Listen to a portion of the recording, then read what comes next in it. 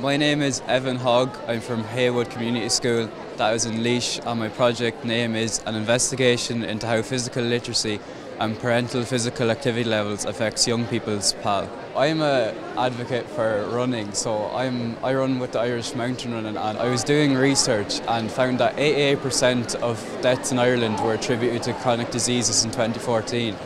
And that by 2030 it will be believed that 70% of global disease burden will be due to chronic illnesses. So I decided to try and investigate what makes people more physically active.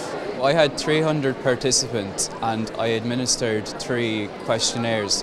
So the first questionnaire assessed their physical activity levels, the second questionnaire assessed their physical literacy, and the third questionnaire assessed their parents' physical activity levels. So the sort of questions were, in the past week, how physically active were you? What physical activities did you take part in? How physically active were you in PE? I found that 73% of girls did not meet the recommendations for physical activity in Ireland, and 38% of boys did not meet the recommendations for physical activity in Ireland. My overall conclusions were that for every active parent you have, you are 3.3 times more likely to meet the recommendations, and that motivation was the biggest influencer regarding achieving the recommendations. So I think that we need to increase parents' physical activity levels and increase young people's motivation to take part in physical activity.